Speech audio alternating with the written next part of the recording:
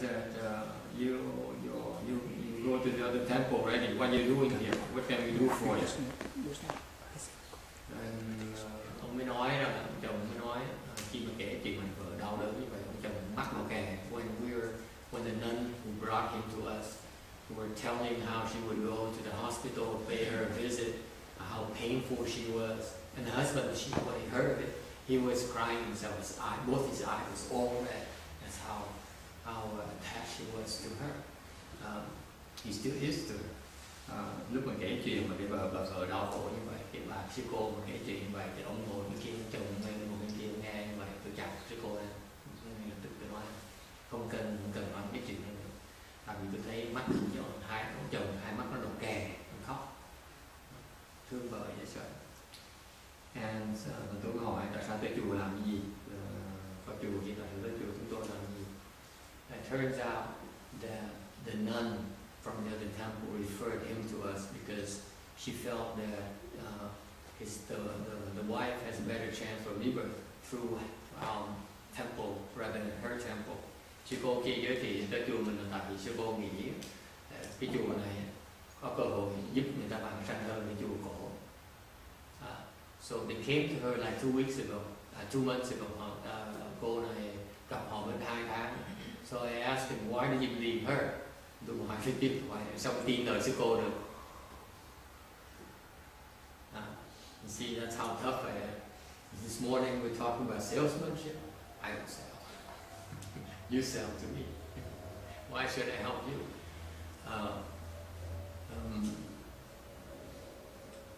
Tôi hỏi xong rồi tôi mới kể cho anh biết. Then I told him, I said, because the nun I have a good relation with this nun. She's very sincere. She believes in our Dharma.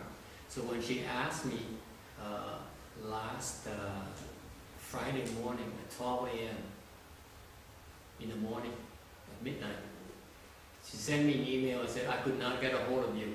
I cannot call the temple. No one answers the phone at the temple. Sư cô nói là kêu cô Hằng Lượng không ai trả lời hết. Kêu chùa này không ai trả lời được hết. Thành ra mấy bữa nay liên lạc với tôi cũng được.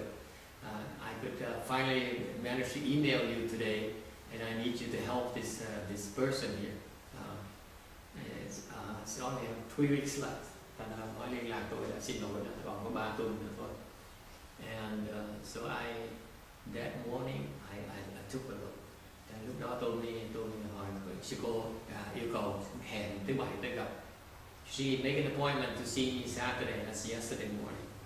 So Friday morning, when Thursday night, I looked at her case and tôi quan sát cái trường hợp của cái bà vợ.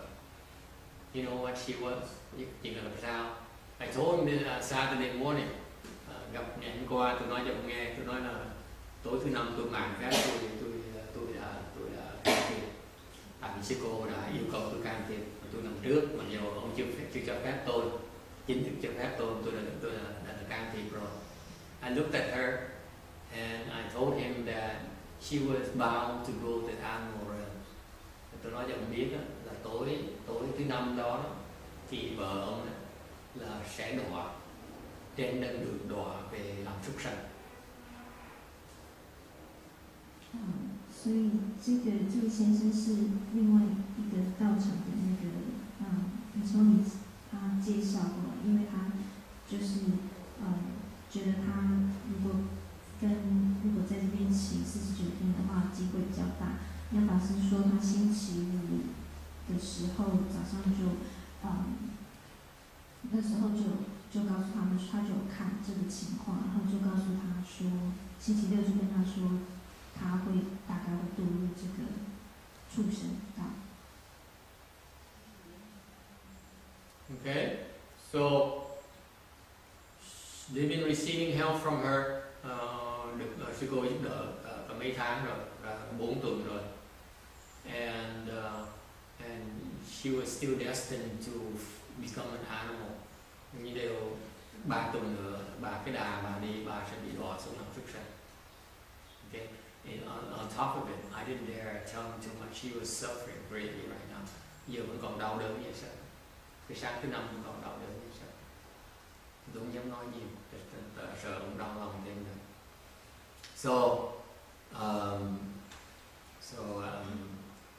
This is what we do. Bởi vì mình khổ lắm, mình làm việc toàn như vậy không, tới đợi 4 tuần xong ta mới tới cầu cứu, mình còn cứu trễ, rồi còn chuyện nặng thôi.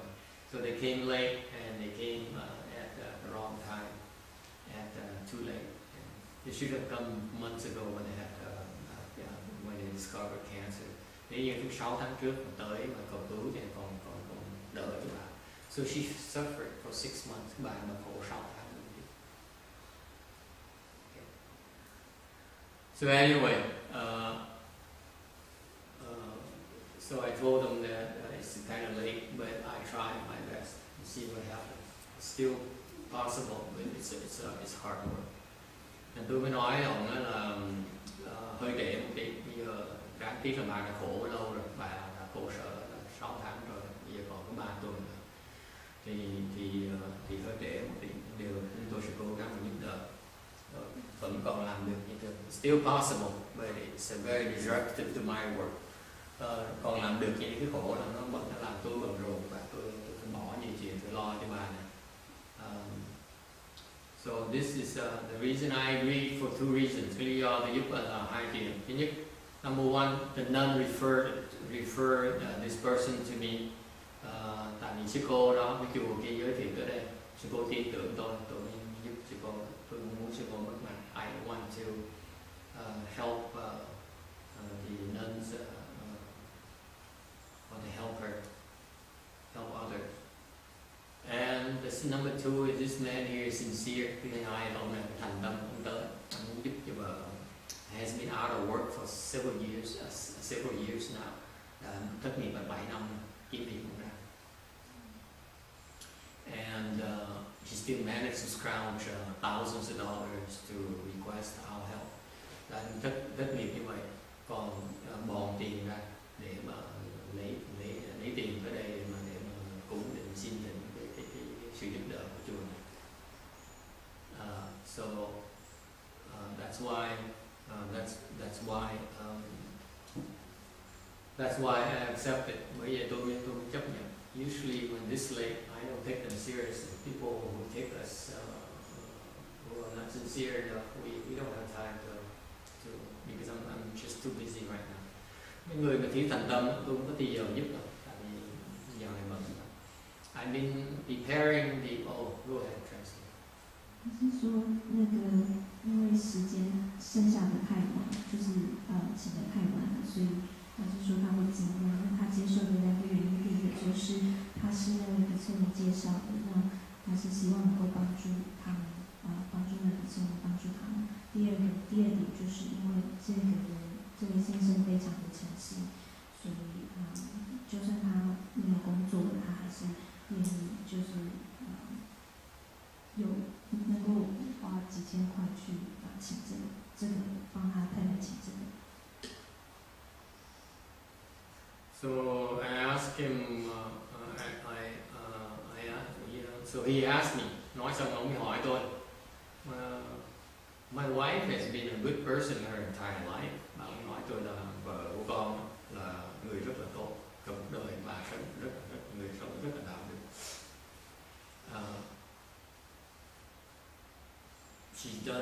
She's been a kind person her entire life. How could she fall to the animal realms? Làm sao mà khi mà vợ con chết có thể đọa xuống làm súc sanh được? Làm sao có thể có được? 所以他问法师说：“我太太这一生都是一位非常好的人，她为什么会堕入畜生道呢？” I explained to him that you came from a prior life. Tôi giảng cho ông biết là cái đó là cái kiếp trước nó tới. Tại vì quý vị chỉ thấy được cái cuộc sống ngày hôm nay thôi. You only see your current life right now. You don't realize you changed body from different body before. Quý vị quên rằng quý vị đổi cái thân lúc trước rồi mới có được cái thân ngày hôm nay. And then you changed body before that. Lúc trước mình đổi cái thân khác. Mỗi lần làm như vậy mình tạo nhiều nghiệp. Every time you have a body, you create a lot of offenses. And all these can come and make a claim on you anytime.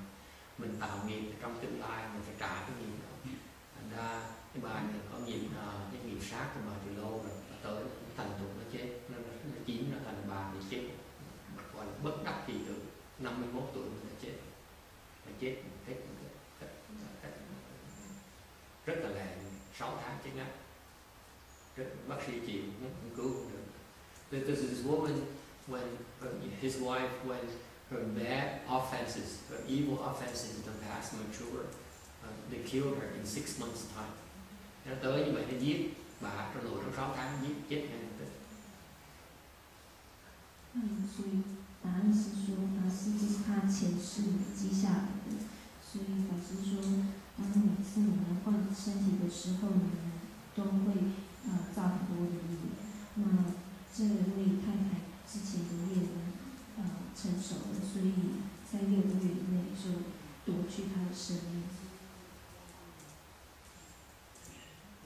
And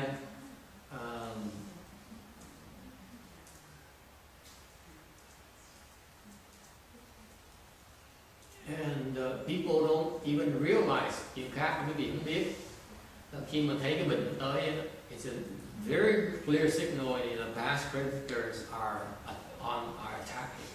Cái chuyện cái gì nữa, cái vị người thường, người thế gian không biết là khi quý vị thấy cái bệnh hoạn như vậy, là rõ ràng cái nghiệp cũ nó đòi, nó hành hạ. What are they doing? Tới nó hành hạ làm gì? They're there to make a claim on us, to make us fall, to make us suffer. Họ tới họ hành hạ mình để mình bị đọa. They are there to make you be sick, give you sickness and give you a pain, so that you get real afflicted, okay? So that you fall to the hells. Họ làm cái hành hạ mình như vậy để cho quý vị đau đớn, quý vị phiền não, để quý vị bị đọa xuống địa ngục. That's what they want to do to you. 我们都不没有知道说这是我们的之前的冤亲债主在向我们讨债，让你受很多的苦，所以你会堕。And so I explained to him that he's lucky he got some help from the temple, from the nun's temple. Otherwise, so instead of following the house, they were able to help her at least get up to the animal realm. Yeah, the lowest realm is a house and hungry ghosts and animal realm. Hell is the worst place you can be. Cái địa ngục là cái mà đau đớn vậy rồi, quý vị muốn tới đó chắc chắn không ai muốn tới được. Thành nhờ sư cô, cái chùa sư cô giúp đỡ mấy tháng trời, với 4 tuần vừa rồi mới được gỡ tới súc sanh. Tại vì địa ngục là thấp nhất, là khổ nhất, xong tới ngạ quỷ, xong tới súc sanh. Okay, so he's lucky. At least the wife is lucky that she made it an animal realm. He looks like what is it? The haircut looks like the top cut, right? Is that the Marine kind of thing? The father and son. You go to the Marines, right? Joseph? There is a Marine station where you can go and sign up for Iraq and Afghanistan. Cái thằng nhóc này tuần nào nó tới cũng làm tôi cười đấy. He makes me laugh every single weekend. No wonder I like him. He always manages to do something different. Mỗi tuần nó tới là nó phá, nó vui. Anyway. 法师他说，因为那个太太已经很幸运了，就是她有得到另外一个道场的帮助，所以她已经可以从本来是堕入地狱的，她已经可以升到堕入那个。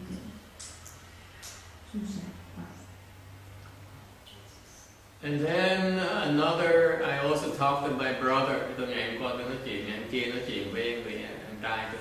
He's been helped by a 9-year-old Eastern medicine doctor.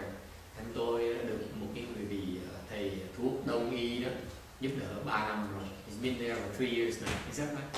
3 years. So this man here has been helping him, heal him. Yes, he's been healing him for 3 years now. 法师说他还跟他的这个讲到话说大夫，他帮他去看这个，对他去看这个医生，大夫，大夫已经是他是90岁嘛，对，90岁，已经3年。So my brother had a stroke, something like a stroke, so half his body is more paralyzed. Bị stroke, bị tiểu đường, bị stroke, một nửa thân nó bị cứng rồi. So he's dying. Half his body is dying. Was stiffening up. He's losing half his body. This is what you diabetes people have been looking forward to. Mấy người tiểu đường có thể xảy ra cho những người cái gì nửa thân nó chết. Tim đứng nửa thân nó chết. And so this man has been helping him now. He's healthier than 3 years ago. Bây giờ ông em tôi được ông lãnh nhận 3 năm trời, bây giờ còn khỏe hơn lúc trước. Okay. He's a lot healthier. He's a lot stronger than he's ever been. Ngày càng khỏe ra, mà chưa bị ông khỏe như vậy, cả đời mình hoàn như vậy. But he told me that now his typhoon is dying. Bây giờ ông nói với tôi, em tôi nói với tôi là ông thầy thuốc ông đang chết. How can you tell? Không sao biết được.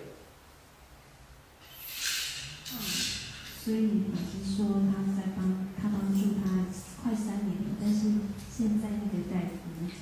I'm sharing this with you because this happens a lot. Because it happens a lot to everyone. You need to pay attention to this. 那法师就说你怎么看得出来他？ Chuyện thông thường đó quý vị không? Biết không? Là khi mà người chết người ta biết. You know that when people are about to die, they know. They can sense they're dying. It stops functioning. It's not functioning the same way as before. Khi mình sắp chết, cái cơ thể mình, cái người sắp chết biết mình sắp chết rồi, tại vì nó không có hoạt động như lúc trước nữa. Cái cơ thể nó không như lúc trước nữa. Nó đang chết. They can tell they're dying. 所以因为当人要走的时候，他们自己会知道。When you realize that your behavior changed, khi quý vị mà sắp chết, I'm telling you this right now because I know this is a lot of people. Cái này tôi biết là tại tôi đã quan sát rất nhiều người.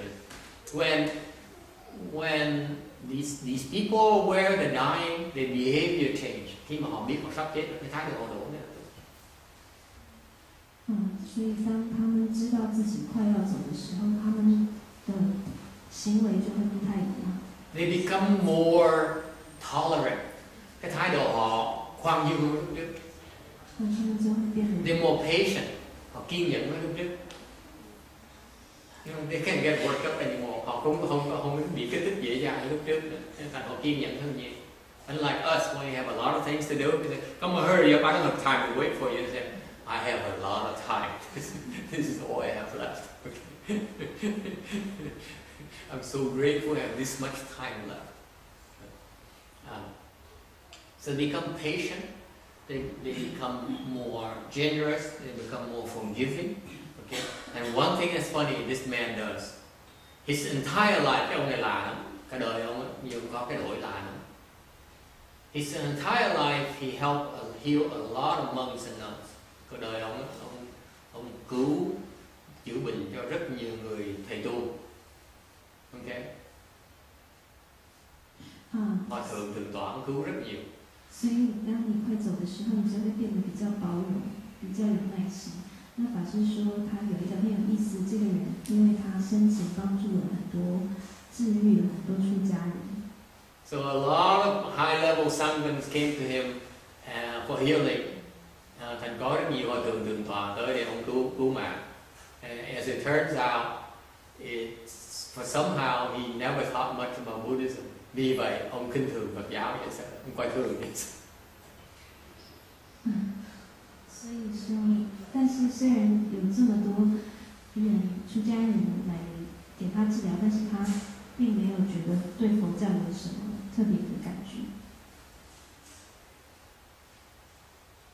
And now he started reading Buddhist Sutra. Bây giờ bắt đầu đọc kinh. 但是呢，他现在开始念这个佛经。Would you like to know why? Quý vị biết tại sao không?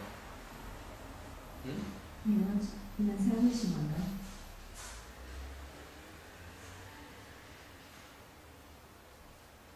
I'm not going to tell you today. Cái này tôi muốn nói chuyện. I can't tell you all my secrets. Now you walk out and say, see, I know everything about Buddhism. Guess what? Guess what?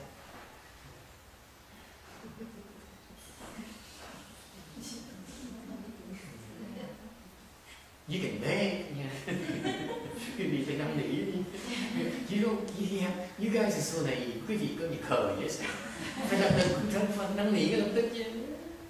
Thì vậy đó làm khó làm dễ thì phải năn nỉ. If I'm playing hard to get, you're supposed to beg me. We're supposed to practice. Or am I supposed to beg you? We practice in selling now. Speaking of selling, you see the problem from people who came to him. They were. You see the problem with people in my world, it's meritocracy. Tôi nói cái vị nghe hồi sáng tôi giảng về có cái lớp huấn luyện riêng về cái thuyết phục, cái pháp thuyết phục. Thì trong thế giới chúng tôi là phải có cái sự meritocracy. What's meritocracy in Vietnamese? Phải xứng đáng. Okay? Meaning that if I'm a monk, I go to see a doctor. Okay? I need to make it worth his time. I go there. If it's not, then they're not going to respect what I stand for. Cái tôi đối với thế giới tôi vậy nó rõ ràng. Chẳng nghe mình tới người ta mình nhờ người ta cái gì đó, mình phải xứng đáng thì giờ người ta mới để mình được. Còn nếu mình tới mình còn đòi người ta không, mình xài người ta không, quý vị thầy tôi, quý vị xài tôi không có lợi cho tôi. Thành mình còn tới đòi nợ tôi không, bắt tôi gọi là người ta chữa bệnh như vậy, người ta bệnh, ta lấy bệnh của mình, ta bệnh thay, ta thế, ta bệnh thế mình, có biết chuyện đó không? Khi người ta chữa bệnh cho mình, người ta phải chịu bệnh cho mình. Mấy cái nhóm cái ông này đó, cha con cái gia đình ông này khi mà ta chữa bệnh cho mình là ta phải chết cho mình. Mà quý vị không biết. Họ nói với tôi họ nói họ có pháp để họ lấy cái bệnh cho quý vị. Quý vị tưởng khơi khơi hả?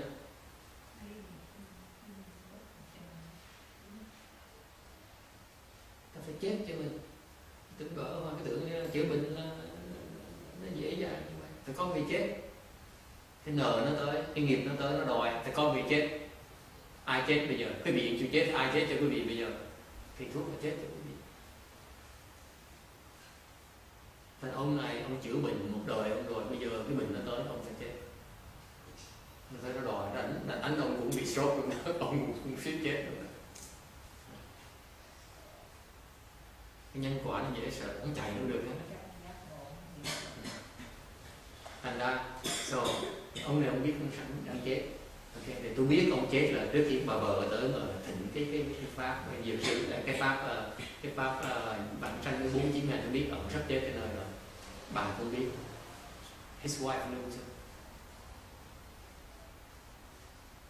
Tháng trước tới thịnh. See, last month she came to get the 49 days and we were black already for her husband and herself. She knew he was dying. When she came to me and explained, my husband is not doing well, I said, I knew back then a month ago, from her, through her, that he was dying already. Tháng trước, cái bà vợ, ông bác sĩ này mà tới với thỉnh cái pháp 49 bên bạn sanh cho bà, cái chồng bà, thì bà kể chuyện của chồng ở đây, vì chồng con nó đổi rồi, ngày đó bà nói ngày đó tôi biết ông đang chết. Rồi ngày thứ 6 em trai tôi mới kể chuyện tôi biết là ông em trai tôi mới nói tôi ông mới biết.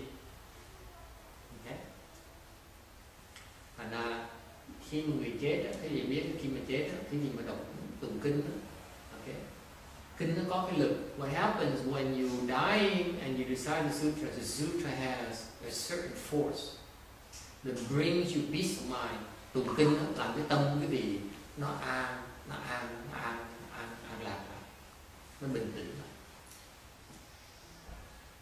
Thành ra những người mà đang chết mà thích tới chùa và thích tụng kinh họ thích được niệm Phật này nọ. Tại vì mỗi lần niệm Phật tụng kinh như vậy, cái tâm họ lắng xuống, họ bình tĩnh, họ sống được hơn, họ có sức sống thêm hơn một tí. What happens is that when they die, people are dying, they recite sutras, they recite the Buddha's name, recite mantras. It gives them the energy to live a little bit longer, it extends the life a little bit longer. 所以法师说，当这个人快要走的时候，他念佛经的时候，那个佛经可以给他们带来安乐，以及给他们那个能量，让他们可以活得比较久一点。Okay? You didn't have to beg for it today, did you? Ngày nay không cần năn nỉ thầy. I'm still will be, I guess. Try to impress you too much. May có bác Như Hương năn nỉ, còn quý vị nhất định năn nỉ, mấy người trẻ năn nỉ. Only the old women there beg for it. The young people take me for granted. Yes. Well, we're doing the soft selling. We don't say anything. That's soft pressure. Doesn't work with me. Well, might work today. Okay, any questions? So I told my brother, I said, I have news for you. Nói cái gì biết? Nói cho ông biết. You extended his life for 3 years now. Nói ông cứu mạng ông cha ông kia ông tự thuốc không đó, 3 năm ông không đòi gì nữa. 所以法师跟他弟弟说：“我告诉你，其实你已经帮助他多活了3年。” You think that he could live for 3 years just like that? Việc nó giúp cho có sức mấy ông sống này. So my brother extended his life for his doctor's life for 3 years. So people think that the doctor is helping him, but it's a mutually beneficial relationship. Anh thứ gì nghe nói cho hiểu cái thế giới tôi rồi phải có xứng đáng mới được chứ không phải chuyện chơi nữa chứ. Okay. So cái ông này cũng tới, ông em tôi tới, ông kia giúp thì ra hai người giúp nhau để mà sống. That's why the doctor respects the other one. Mình phải làm gì người ta mới xứng đáng, người ta cứ đòi người ta không, đòi người ta cho không, người phải thôi. Người ta không kinh làm sao? Cứ tôi xin người ta không, đâu có được. Thành nhờ vậy ông này mới tin. So một phần mình niệm tới, một phần quý vị học trò tới rồi thấy mình người tu hành đàng hoàng mới tin cái pháp, mới tin tưởng mới tới cầu cái pháp bản sanh. Nên quý vị giúp đỡ ông nó phải chơi. Okay, never mind. Any questions? Ai thắc mắc gì không? Okay. So I'm preparing the Bhasha Sutra and I'm getting a lot of disruption. Tôi bận rộn lắm, đang soạn kinh Kim Cang. I need to explain the Bhasha Sutra because it's a very often misunderstood sutra. Cái kinh Kim Cang là những cái kinh mà người ta hiểu lầm rất là nhiều. It's a widely read, widely recited. Nhiều người tụng, nhiều người giảng nó sợ đều giảng sai nhiều. So we need to explain that so that Mahayana is properly explained. Phải bỏ thì giờ ra giảng những cái kinh như vậy để cho người ta hiểu cái pháp đại thừa. This is what we do.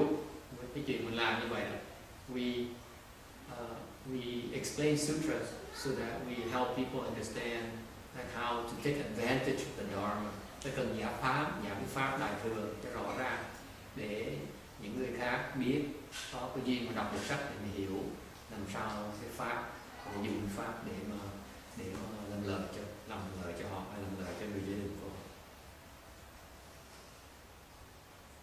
法师说他在准备这个《金刚经》的解释，那这是很多人都读的一集，但是很多人都有误解的经。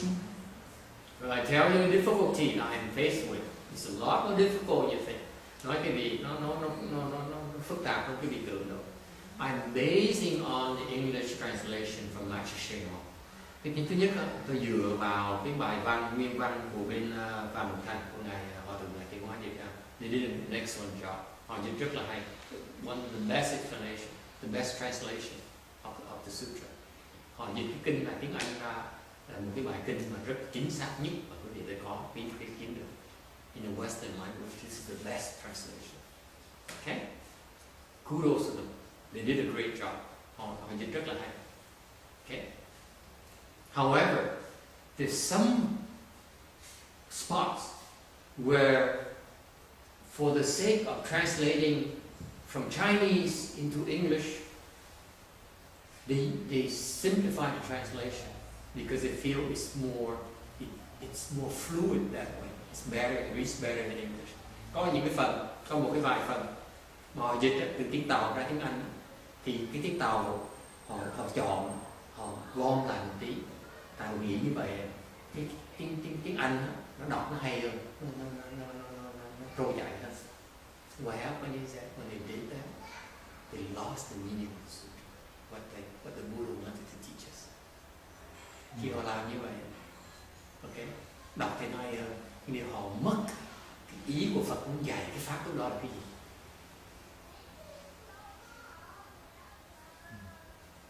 Okay? If you translate that way, then the Mahayana, the English Mahayana, Buddha Dharma has lost its meaning, some of its meaning. Nếu mà giữ không sửa cái đó lại, thì cái kinh của Đại Thừa này được dịch qua tiếng Anh nó bị mất cái pháp Đại Thừa Phật dạy.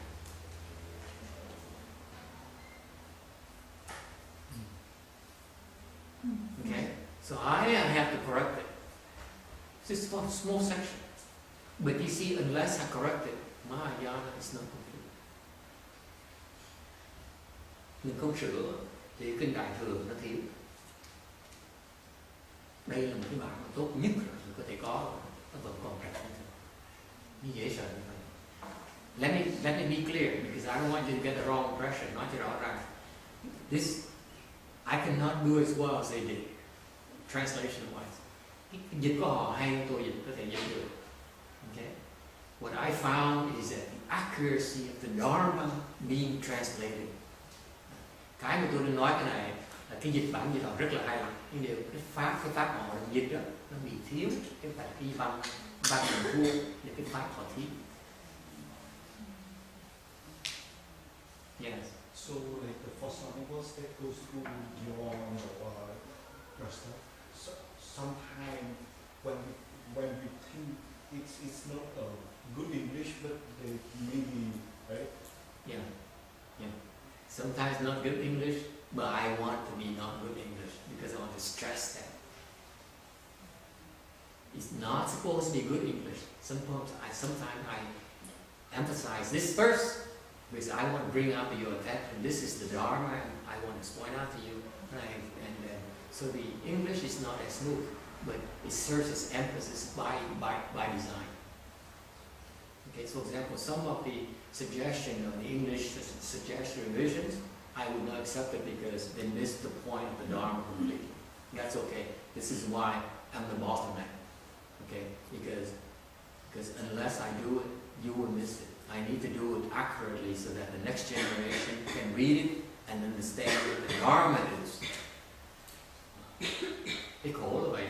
Cái này hiện giờ tôi là cái kẻ cứng, là tại vì nếu tôi không làm, quý vị không thấy được, không ai thấy được cái này. No one understands it. So I'm a real big bottleneck right now. I'm the biggest bottleneck, not you. It's me. Because everything has to go through me right now because I'm very concerned about the accuracy of the Dharma being transmitted here to the US. Cái khổ tâm tôi như vậy, tôi đừng lo lắng về cái sự chính xác của cái pháp đã được truyền vào cái xứ này. Okay, so I need to approve every single word, every single line. Tôi phải xét hết tất cả mọi cái chữ mà đang được dịch ra into English and into Vietnamese and eventually into Chinese as well.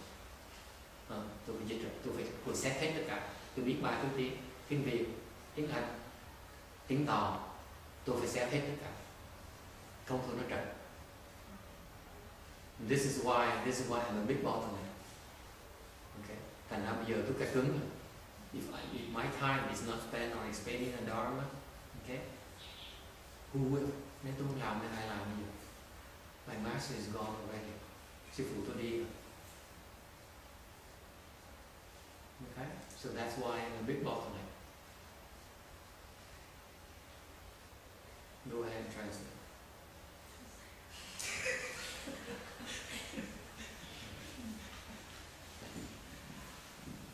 So I translate into English. I need to correct the English mistakes. That in this on the Dharma that the Buddha taught through the Vajra Sutra. He did it on purpose. Okay. And they translated some part wrong. But the Vietnamese is horrible. The Vietnamese translation is horrible. Cái kinh của bản kinh Việt Nam á, nó trật nhiều quá nhiều. It's so wrong. It's scary. Cái người Việt Nam mà đọc kinh mà trật như vậy làm sao mà tu trúng được? Kinh mình cứ nghiện theo kinh mà tu, mà kinh mà trật, kinh mà tu pháp trật. Cái lệch hoài. This is a big problem. And when I say it, people get offended. They say, "Who are you?" Of course, my Vietnamese is no good because people laugh at Vietnamese. But my Vietnamese Dharma is more accurate than theirs. Okay, my language skills are not there, but my Dharma skills are much more accurate. Cái pháp mà tôi hiểu nó rõ ràng hơn là họ trình bày tôi bây giờ. Okay, and this is my problem. People criticize my Vietnamese. So we keep on criticizing each other. Mình quên nói là cái thầy dịch dở ẹt, mình nói là ông dịch trật pháp. We both wrong. I'm stuck. I can't help. So now Emina, Hiền Nhã, and Diệu Nga will translate, will correct my Vietnamese, and I laugh and go, this is not Vietnamese. So that's how I learn Vietnamese. Mỗi tối phải đọc. Người ta sửa kinh tôi để tôi học tiếng Việt lại. I learning English as well. Anyway, it's so much work. It's very disruptive when you have all these 49 days and 3 weeks left. I mean, what am I to do? If I don't help them, then they're going to miss the book. Rồi họ tới họ đòi yêu cầu nó còn 3 tuần nữa, mà không giúp họ thì mình ái náy, feel bad. At least I should give it a good try. So that's why go down the street. I'm starting a new system. Thành ra nói giới thiệu cho người biết là tôi đội chiến thuật. I realize now I'm a big bottleneck. Therefore, I need you to step in. Okay. Thành tôi biết rằng bây giờ tôi mới hiểu rằng ngày hôm nay tôi mới hiểu rằng là tôi là cái hiện như bị cật đứng hết. Thành ra所以法师刚刚解释说，因为这个他在翻译经文的时候有很多就是诸如此类的问题，所以法师现在要讲解说他有一个新的这个系统来做这件事情，不然的话会花很多的时间。So I'm decided we need to specialize. Thành tôi quyết định rằng tôi phải đổi chiến thuật. Tôi phải làm những gì mà tôi làm được, người khác làm không được. Còn những chuyện khác là phải nhờ người khác làm. So I will concentrate on the things I know, and the rest I will delegate to all of you. So you have to earn your way, okay? And you want to continue to learn the Dharma from me. Okay, you have to help me do it. I don't have time now. After this, I need to explain too many sutras. Có nhiều kinh tôi phải giảng, không giảng không được. Tôi phải giảng từng kinh này. I need to continue to explain sutras after sutras. That's all the time I have. Exactly. If I don't do it, no one can. Hiện nay tôi phải làm cái chuyện nó quá quan trọng. Okay. And for example, I have this project, the Pure Land Handbook. Okay. This book here explains Pure Land Buddhism. Cái cuốn sách này rất quan trọng. Sách này nó giảng về cái trình độ, pháp môn trình độ. right now Pure Land Buddhism is very misunderstood. Bây giờ cái pháp môn Tịnh độ người ta hiểu lầm rất là nhiều. Người ta nghĩ là chỉ coi một cái video là bỗng nhiên được vãng sanh. For example, I told recently that you only watch my DVD, you can rebirth. I said, yeah. Give it to me, please. I can use the help. In the future, I just play DVD and no 49 days anymore.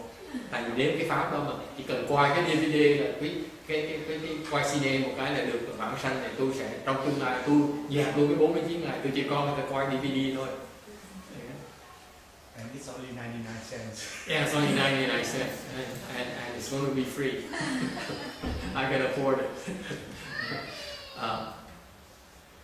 It's so misunderstood out there because people tell each other wrong stuff. Người ta hiểu lầm nhiều quá đi. Okay, and we need to change. This causes problems for Pure Land Buddhism. Nếu hiểu lầm như vậy là càng ngày cái pháp Tịnh độ nó càng bị hư. Tại sao như vậy? Why is it? Because more people will fail to obtain liberty. Càng ngày càng khó đạt bản sanh. Thành một cái sự. You do only difficult things. This is what we do with the temple. Cái chùa này chuyên môn làm kiếm chuyện khó mà làm thôi. And therefore I decided to do right. Pure Land Handbook là tôi quyết định biên cuốn sách về Tịnh độ. Okay. And this is an outline. People complain to me as usual. Did you send me the book or you send me just the table of contents? I said, do you think I have time to work on the book at this stage? Gửi cái này đi một cái, thông báo một cái, người ta được than phiền của tôi nói, thầy có gửi con cuốn sách chưa? Tôi nói sách gì mà tôi có thì giờ mà biên sách đâu mà nói tôi gửi sách được. 所以法师在找这个净土手册，他现在要准备的这个。Okay, so this is an outline, and we change. This is the final outline. Thành cái này là cái mục lục của cái cuốn sách này. Okay, this is lightweight. You can help. Cái này quý vị có thể giúp được. Okay, I will guide you. I will divvy out the work. I will say, for example, today I will say, this is Vicky's stuff.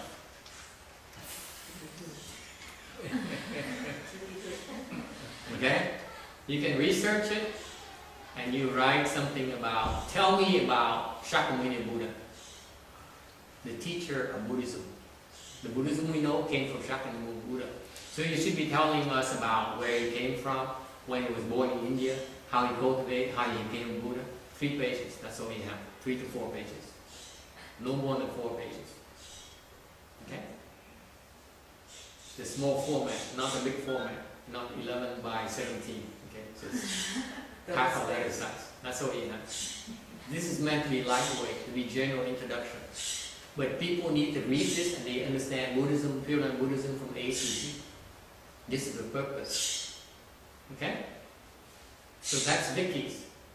Any problems with that? Very good, thank you. Okay, number 2. Who wants to do suffering? Roberta, would you like to do suffering? No, it's going to be Randy's. There you go. Okay. Talk about suffering. What is the suffering? 3 kinds of suffering, 8 kinds of suffering, why suffering, and the content here is, this country is based on the unalienable right to pursue happiness. That's actually suffering. Okay? People are confused. They mistake suffering for happiness. We need to point it out to them. Be that way. But at least you should know about suffering. Okay? So far so good? Okay, number 3, Carol.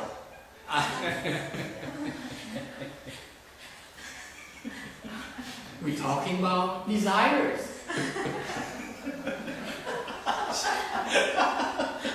She's a shopping person. She and her sister are the shopping people. Mình đang nói về cái thứ 3 này là về đi dục. Thì cô này, cái chị cô là chuyên môn đi sắm sửa. They should be the best qualified to talk about desires. And I say, since now we know about this, we know about desires, now let's lessen them. See? That's how you say it.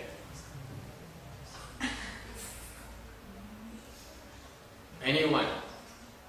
Có ai muốn tình nguyện phần này không?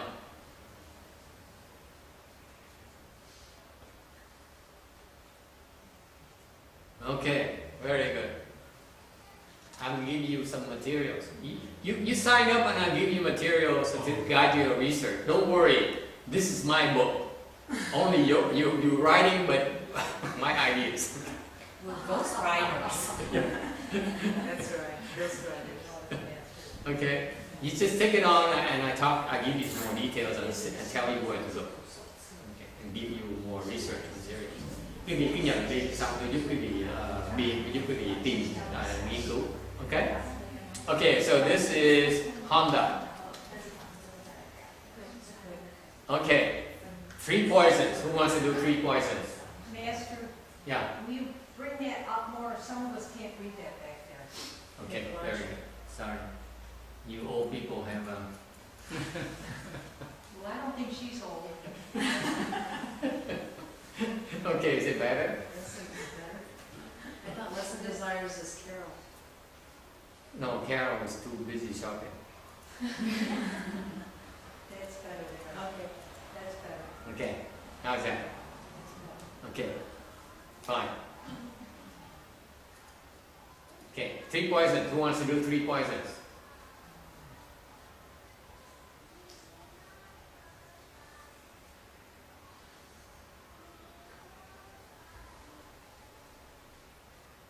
Yes. Anh muốn làm tam độc. Okay, line. There you go. See, a brave soul. Okay, fine. Thank you. Reincarnation. Who wants to do reincarnation? You can pick and choose. You don't have to. You don't choose. I assign. Hinayana versus Mahayana. I say Hinayana. Okay. See if she abandoned her Hinayana roots yet.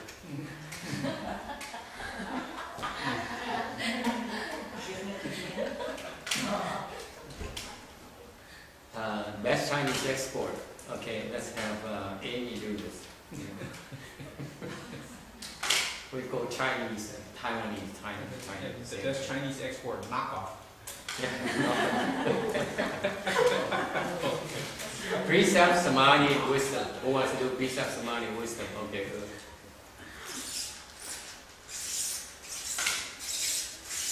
You will give us material.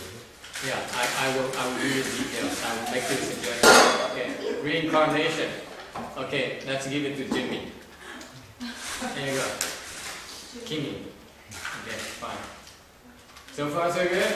Shall we try for a while before we get further?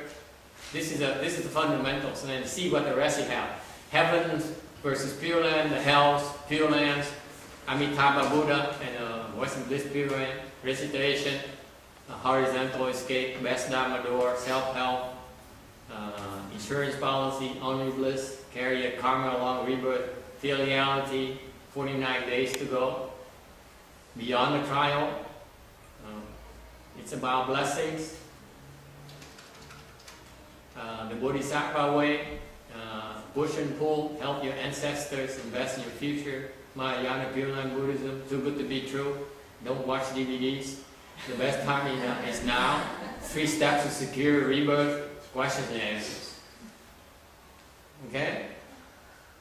We still have a lot left, but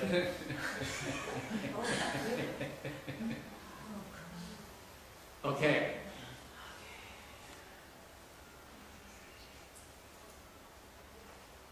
Any questions? We should get started like this, and if those of you who are interested, approach me and we'll assign you more of these topics. But I'm curious to see how you guys progress along. And I think this way we can have this book here finished by year end. At the rate we go. Okay. 4 pages maximum. That's all you have. Cao nhất là 4 trang thôi. Double space. Double space The format of the sutras we have, the same format. Okay. The font 17 points. If you're not sure, check with the book format. We have 4 pages maximum. So that's equivalent to 2 8 by 11. That's all. Or maybe 6. It depends on if you have juicy stories, we stretch. If you find something interesting, remember, you need to find something interesting. You need to give something new to people so that they don't say that, oh, Shakyamuni Buddha, I know already, so what's new? So every time we do something, we introduce a new text, we need to add more than is expected. That's my approach, so that it's not boring.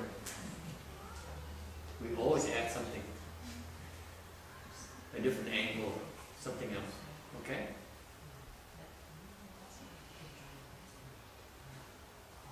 Yes, Roberta, what would you like to do? Which one do you want to do? You pick it for me and I'll do it.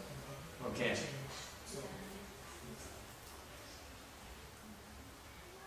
I like to do recitation. Recitation. Okay, there you go. Okay. Anyone else? Ai có muốn làm gì nữa? Anyone wants to volunteer?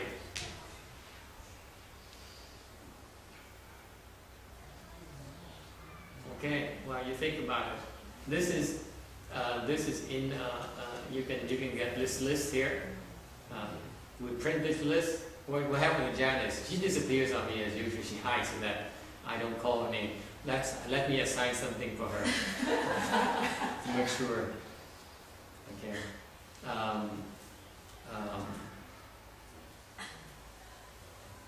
And because she disappeared, she's gonna get 2. That's right. That's Janice right there. Okay. And I'm going to assign this to Christy, the reality. Okay?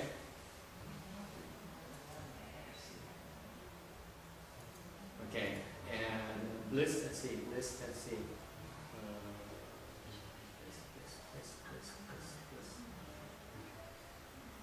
Okay. I'm going to assign this to Danny. Jasmine disappeared as well. Let's see. Let's give Jasmine the hell. She's right there. Okay. And Thielen, I'm going to assign this to Ruchi.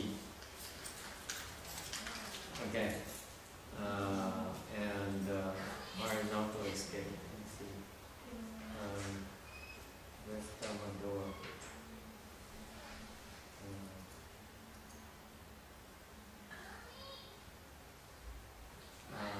That's Joseph. No. Okay, let's see.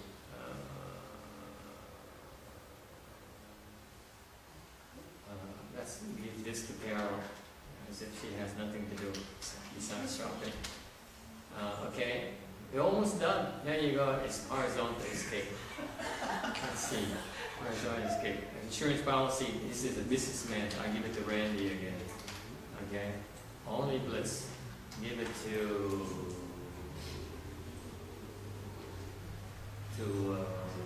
this.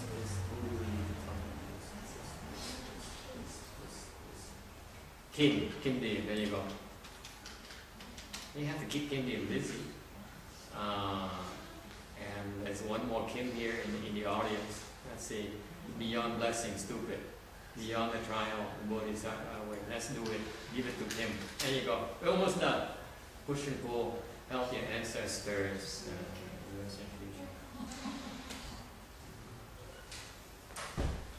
Okay. Well, let's see who else is left out here. Có ai quên gì nhỉ? Ai muốn ghi gì không? No?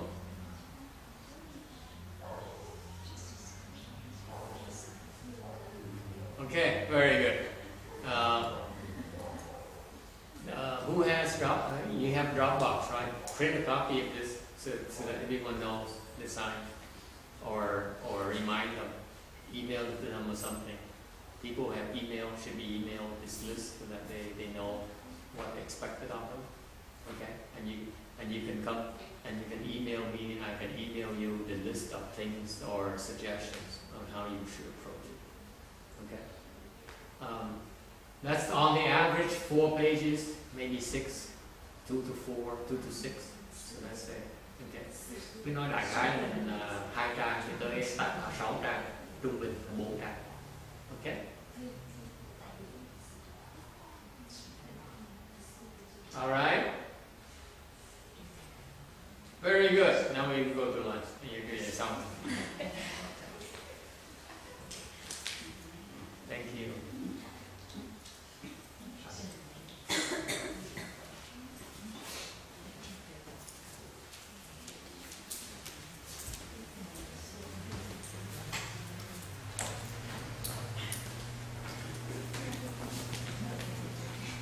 Page 51, trang 51, hồi hướng không được.